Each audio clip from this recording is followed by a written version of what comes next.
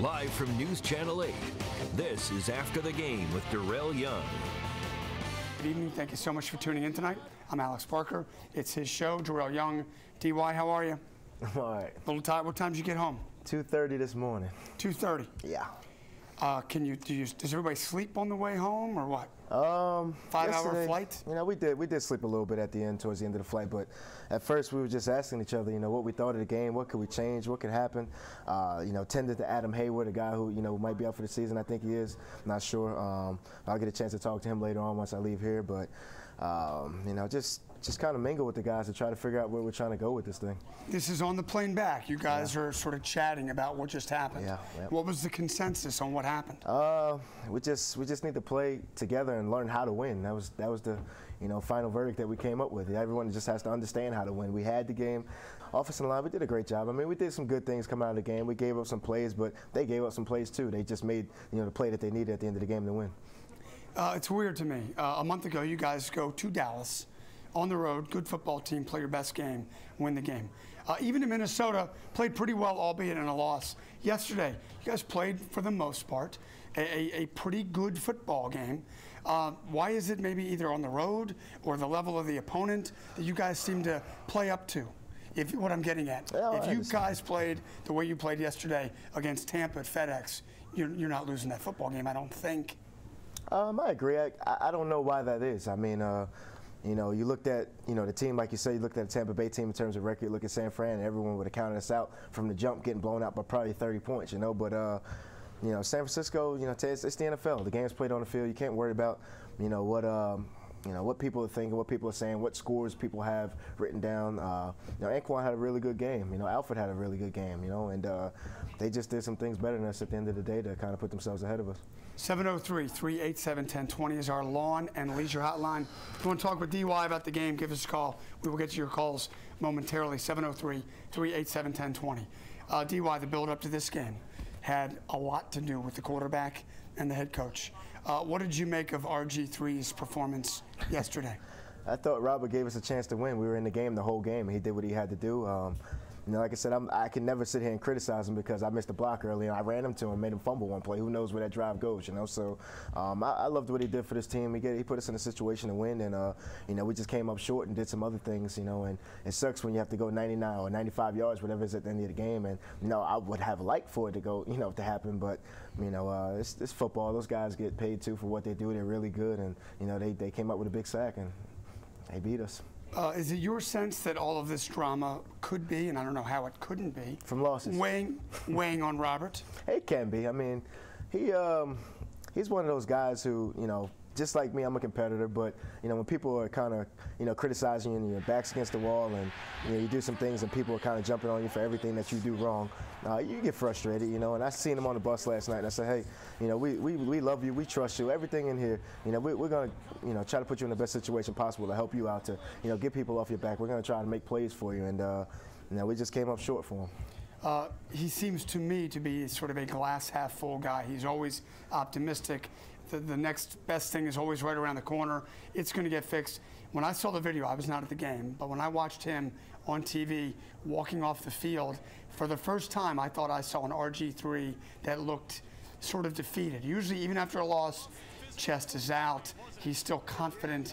Do you sense that he's still as confident and he's been as he's been these first 3 years of his career? I tell you what, it's hard to be confident after, you know, people basically criticizing you for weeks, saying that you're not the quarterback that we thought you were. You know, it's going to be hard to go out there and play, and you know, people, you know, you're going to be down about it. But we get a win this week in Indianapolis, him versus Andrew Luck. That's going to be the headlines this week. You know, he'll be back on track in terms of confidence, I believe. But I don't think he lost confidence. But like you said, we lost some games, so of course your confidence is going to be shot to a certain standpoint. I promise you, we will leave the RG3 topic at some point, DY. But real quick, your coach today said the plan for now. He did a conference call. Jay Gruden did this afternoon, not in front of the cameras, just on the phone, is for Robert to start. But that could change after they look at film and after he talks to quarterbacks and coaches, and that decision will come Wednesday. It wasn't ironclad. Is that a tough thing for a football team? Do you want it just to, I know you want it to go away, but you know what I'm getting at. Yeah, I mean, that's not our decision to make. You know, my job is to be a player. I can't worry about, you know, what's going on with Robert or the coaches or, you know, any situation other than being a football player. And, you know, like you said, Coach said he'll put the team in the best situation to win at the beginning of the season, and that's a decision he'll have to make and live with. So whatever he does, I'm going to support him, and, you know, I'm all for whatever movement that he makes. Did you guys meet today, or was the day off? We had the day off, but we did go in the building and to do some things and watch some film and, you know, try to get better. How's Jay holding up? As a first-year head coach, I mean, I just know Jay is a happy guy, you know, and he's frustrated. You know, he yells, you know, a lot more than he did early on, obviously because of the situation that we're in, but he's still going to be the same every day. The way he talks to you guys in the media is the way he talks to us in the meeting room. So he's very honest. He tells the truth, and anyone that says that they come to Redskin Park right now and you don't know what your role is, I mean, you're a liar. Yeah, I mean, you're going to know what's going on. Our Lawn and Leisure hotline is 703-387-1020. Charles is in Bowie, Maryland tonight. Hi, Charles. What's up? I will say this. I give Mr. Young the Optimism Award for representing the Redskins. That's a very hard season. But I think from the top down, from the coaches, both offensive, defensive coaches, to the players, they really got to take a hard look to see who stays and who goes. And, you know, unfortunately, I think Robert Griffin's got to be a part of that list of who goes. You know, the time's up. Charles and Bowie, thank you for your thoughts. Got 5 games left, EY. And it seems to me there's this sort of dichotomy. Either A, you guys, not the players, the coaches can sort of devise rosters and game plans, et cetera, to try to win the game, or B, to try to look at guys in sort of this 5-game, like a laboratory, to see what is best moving forward. That must be a tough thing for a football team to sort of know. I know there's playing for pride, but how do you approach these last 5 games? You look at it like this. You say you approach a season, you try to figure out your 53 guys who are for the roster. Obviously, every offseason there's going to be changes. Seattle doesn't have the same roster that they had last year. San Francisco doesn't have the same roster that they have last year. Every year it changes, and you know it's fortunate enough they're in a situation where they have been winning, so people don't question them as much. And you know we have to find the foundation. And you know, I thought we had it on beating the Dallas game. If you told me we were 3-8 at this point, I'd call you a liar. But we have a chance to go 8-8 on the season. I'm not giving up on the season. You never know what's going to happen. I don't, you know, I'm one of those guys like you said. Hey, I'm optimistic. Hey, that's me. I play football. I'm on the field. That's how I feel every day. I'm never going to change my opinion about how I approach the game. And I know Sean McVay. I know Coach Gruden. I know all those guys personally, and they're going to coach their butts off to kind of try to put us in a situation to be the best offense, be the best defense, be the best special teams unit that we can be. 703-387-1020, our Lawn and Leisure hotline. Brandon, I believe Brandon is in Southeast Washington this evening. Hi, Brandon. How are you? Hey, how you doing, man? I might be kind of bad because I'm a Cowboys fan, but I just think Cowboys time is done. He doesn't look comfortable back there at all. It's just not y'all not play calling around him. Y'all play calling is not fitting him. He needs to be run first, pass second, in my opinion. Okay. I think he'll be the perfect quarterback in San Fran because he's a better passer than Colin Kaepernick, but I'm not a coach. That's just my opinion. Brandon, thank you. Cowboys fan, DUI Brandon is. How does this end with RG3? I don't mean literally 2 years from now, 1 year from now, whatever. You've been here every week. We take calls, and the first thing on folks' mind is Robert Griffin III. Do you feel for Rob? I do feel for him because I know him as a person. I respect him, everything that he does, and I respect every, the way he approaches the game each and every week. And like I said, it's frustrating. Everyone has, basically.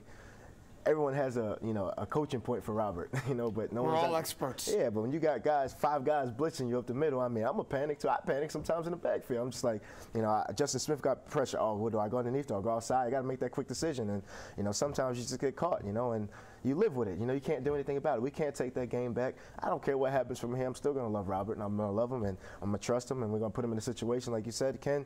Maybe we can do some different things for Robert. I don't know. I'm not the coach. I'm just a player, and I got to help him out. And we tried to help him out with the run game. Well, maybe we need 100, and Alfred had 125. Maybe we need 128. Maybe I can get those 3 yards. For Alfred. Blocking, pushing the pile. They tried to get you that touchdown yesterday. They tried to. They did a good job. I've never seen it. I mean, it's the first time I've been stopped in the NFL, and it was pretty frustrating. But But, you know, it's a credit to them. They did a good job, and I'm glad Alfred got in because he got down there, and I told him that in the locker room. You did all that work, you need to get in the end zone. You know, I appreciate, you know, you want me to get in the end zone, but Alfred's my guy, and I love him, and I respect everything he does, and I appreciate him. And, you know, for him to get down to the one, you know, I wanted to get in the end zone, but when he got in, I just told him, we came back to the sideline, patted him on the helmet, I said, man, you deserve that. I thought you got in on your first one. It was close. I thought your first one was close. It was close. 703-387-1020. We'll get to your calls after the break. And callers, please take note. By now you know it is big and it is green. All callers that get through on the Lawn and Leisure Hotline will be entered in to win this big green egg. Apparently you can grill with it. You can smoke with it. That's what I'm talking about. Go to WJLA.com/Big Green Egg for the details, and you can win that puppy. We'll be back after this.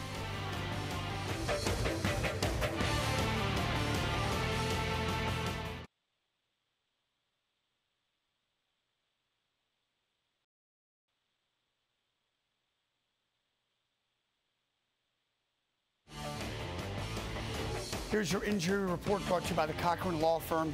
Tough day yesterday. Start with a big deal. Special teams ace Adam Hayward suffered a tibial plateau fracture on that special teams play. He was just trying to down the punt. He is out for the season. Next is cornerback Tracy Porter. Injury issues all season. Could miss more time with that shoulder joint issue. E.J. Biggers left the game with a concussion. He's going through the protocol. He is day-to-day. A couple other notes. Gruden also mentioned Jordan Reed, Chris Baker, Silas Redd, Trent Williams, and Greg Ducray, who had that pick, are all day-to-day with injuries. That is your injury report brought to you by the Cochran Law Firm. Adding injury to insult yesterday. You got the Colts, and you sort of mentioned it in the first segment. And unfortunately for Robert, the storyline, as if it wasn't going to be him anyway, is going to be Robert and Andrew Luck. How do you guys approach this next one? Just approach the game like you do any other week. You prepare yourself, you know. Defense worry about Andrew Luck, and we'll worry about, you know, Robert Mathis and the guys they have on defense. And I don't know, I think LeRon's back over there. I haven't saw the game plan, so I know he'll be excited, you know, to play. But we just got to go out there and have fun and, you know, just game plan and approach the week as we do each and every week, but just try to get better and try to win a game. Your defense yesterday kept you in the game. They did. And played very well. And despite that first drive where San Fran made it look easy, went right down the field, bum, bum, bum. After that, not much there. What was the difference for your defense yesterday? Down a lot of guys as well. I thought our defense was physical, and guys stepped up when they needed to. A lot of people questioned Brandon Merriweather and some other things, coverage ability and all that stuff. I've heard it all, but he went in and played corner and covered a guy like Crabtree a couple times, running a deep out route, and he's out there, you know, covering him. But guys stepped up in situations that we needed to, and you know, like they were physical. You know, I heard him on the plane. Keenan Robinson, Perry Riley, and Merriweather actually have a competition every week to see who hits the fullback harder, who comes downhill the hardest. You know, so you know, I knew I watched the fullback get hit a couple times. So I'm like, I'm glad I'm on your team, man. They were doing some good things. Keenan Robinson is a baller. He's special, man. He's special. He makes tackles in the open field. Guys don't get by him. Yeah, he's special. You know, I told him this before the season started. I hope you make the Pro Bowl because you're a guy who's who's torn both pecs. You know, sat out 2 seasons, played half his first year, sat out the next year, tore the other one in camp, and now he's back in his 3rd season and actually playing really well, and actually one of the leaders of that defense now. You've seen him walk out as a captain. So his story is tremendous, but his effort and his playing ability is you can't replace that. When did you realize he was this good? I hit him in camp a couple times, like, just where have you been, man? Like, I don't like this right now, but he's a ball player. That's what it's about. 703-387-1020 is our lawn and leisure hotline. William is in Woodbridge tonight. Hi, William. What's up? Hey, D.Y., I love you, man. I know you're a big supporter of Robert, but I think he should pack his bags. RG3 needs to put on some weight to play against those big defensive fronts. When I watch the Redskins play, I don't watch to see them win a game anymore. I just watch Jackson to see how many yards he gets per game, or Kerrigan, how many tackles he gets. So that's just what I think. Okay. Thank you. Thank you, William. As you know by now, DY, fans, all of us, we can be fickle. And 2 years ago, he was the hottest thing going, and now he's not so hot. I've asked you this before. Do you at all, as one of the leaders on this team and one of his buddies, do you try to help him through this, or do you let him be him?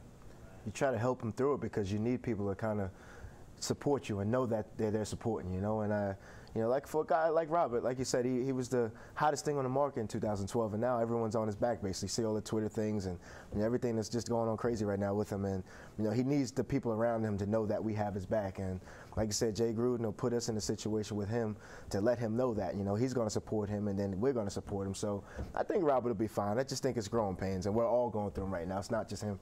703-387-1020. Quickly before the break, if we could, Betty is in Charlestown, West Virginia tonight. Hi, Betty. How are you? I'm doing fine. What's up? I just want to let Mr. Young know that I love that team. I watch them every Sunday. And I love Robert Griffin, and I hope everything works out well. They just need to protect him, and maybe these people will get off of his back. But I tell you, I've been watching. I'm 73 years old. I've been watching Redskin. I'm sitting here looking at my Redskin tree that I decorated today. I won't let you down. I'll keep yelling every Sunday. Thank you. Thank you. I love you, team. Love you, too. Thank you. Bye-bye. CDY, they're out there. They're out there. Betty in Charlestown's out there. And there are many more like Betty that are so loyal and will stick with you guys no matter what. We need Betty to call back again. Betty, if you're still, I would love to see this tree she's talking about. Betty, if you're still listening, I'm on Twitter at Parker Sports. Hit me up with a picture of what I'm presuming is some sort of Redskins Christmas tree. I hope so. We'll put it on television at Parker Sports. He's Darrel Young. I'm Alex Parker. We have to do a break. On the other side, the play of the game yesterday, DY will take that one. We'll have that and more after this. Don't go away.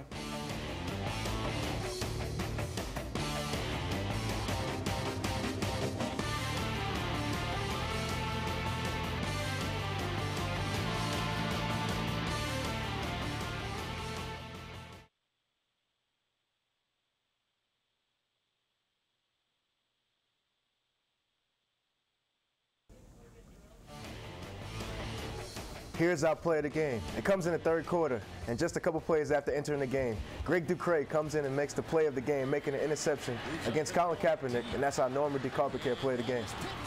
When that happened, I thought, you know what? Everything is going their way. Jay Gruden even won a challenge yesterday. Yeah. He got that play. Niners kept turning the ball over. I thought the stars were aligned. It's tough when they're never aligned, DY. It's like, if you get the one, you might get a bunch. Yeah. But you got to get the one first. Yeah. By the way, you may have been on the plane ride home, I'm assuming, when the catch by Odell Beckham Jr. happened. DY, we talked during the break. You've seen this by now, I'm assuming. I've seen it on the plane. Oh, you saw it on the plane? Yeah, everyone on Twitter was going crazy, and I was sitting next to Keenan Robinson, and he said it, and I said, no, I mean, everyone says that, but then he showed me. I said, yeah, that was something I've never seen in my life. We are very quick to say that this is the best thing we've ever seen, or that, we do this daily. I might do it 4 times a week. I might see the best play I've ever seen in my life, and then until the next night. This one, DY. Yeah. I don't know that I've ever seen a catch better than that. Yeah, I don't know. I seen Eddie Royal tweet out something about that he gets the SB already, so I don't know. That was a pretty tremendous catch. Let's go to Junior in Northeast quickly. We got about a minute left in this segment. Junior in Northeast Washington, what's up? Hey, Junior. What's going on? What's up, Darrel? How you doing? Man, my problem is offensive line ain't giving Robert no protection. I'm a Redskin fan for life, over 45 years. I don't see no offensive line protection. And Bill, I got a question for you to ask. What was Ryan Clark thinking about when he made that hit on Anquan? On Anquan Bolden. Yep. Junior, thank you. We'll let DY respond. Ryan Clark, helmet to helmet or whatever it was, huge 15-yard penalty at the time. You got a guy running full speed. Anquan Bolden catches the ball, ducks his head. What do you want him to do? It's a guy running full speed. He lowers his target. Ryan Clark knows. Out of everyone that knows, how to hit a target. You watch him in the preseason get that ball out when we played the Ravens when he hit his pin across the middle. He knows how to hit guys. So I know he's not going to hit, go for the head. And, it's unfortunate, but, that's the rules of the game now. But Anquan ducked when he caught the ball. So there's nothing you could do. You can hit him in his legs, but do you really want to blow a guy's knees out, So you got to kind of make a business decision. And then the guy broke the tackle, and then we're still, sitting here talking about it. So, that's the rules the NFL came up with, so we got to live with them. They call 15 yards, and we just got to play. We will have more with Darrel Young on After the Game with Darrel Young right after this. Don't go away.